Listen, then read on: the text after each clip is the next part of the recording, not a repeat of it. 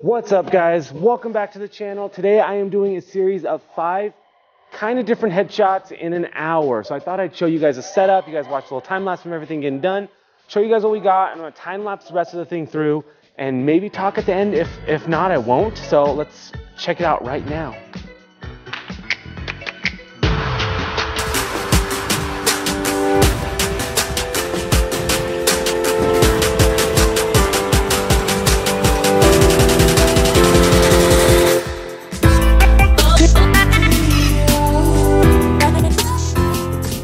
What's up, guys? It's Jeramie with Jeramie Photography. Thank you so much for tuning in today. If you guys are new to the channel, please consider subscribing.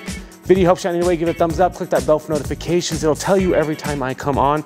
Guys, it's a pretty simple day. It's Monday after WPPI, and I have back-to-back headshots within the studio that I'm at now. So if you notice, I'm in a different studio. I'm using Studio 14 in Reno.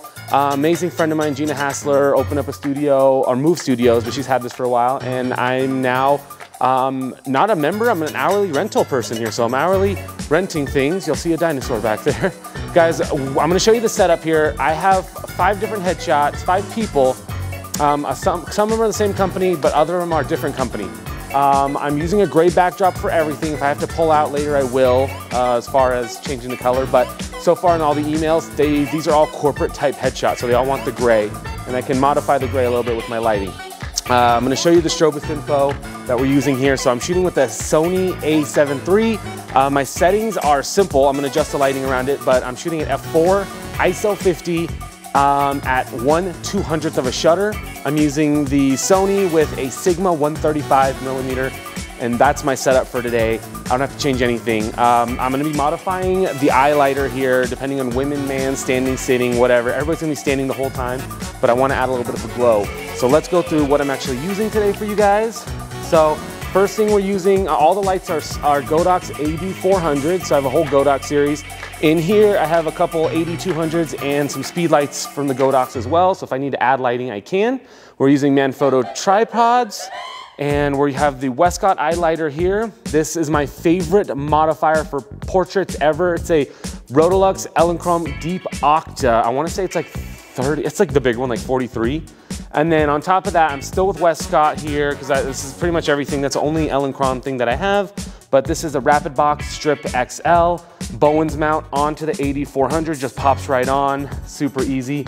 No grid on these. I'm gonna widen my light a little bit for all these shots, add a little bit, but I have 2 of these set up. And this is just Thunder Gray from Savage, which is my favorite go-to, super versatile. You can add a light to it. You can actually make it black, white, or gray, depending on how you light it.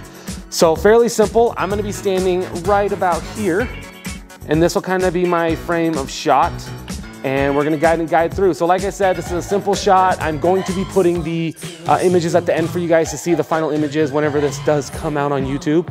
But I do wanna thank everybody for the support so far. My channel is growing, everything is going great, and I'm very, very excited. I've even joined TikTok, so if you guys are on TikTok, find me, and I'm doing a lot of BTS, a lot of little bit of things. I'm still trying to figure out how to use it within my ecosystem of social media.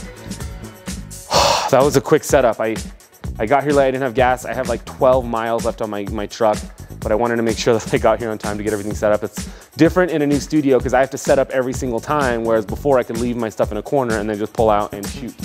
But yeah, we'll do a little BTS. If you have some comments or questions, please leave them below. I'm gonna do a straight time lapse into photo, so this will be the last time you're hearing from me.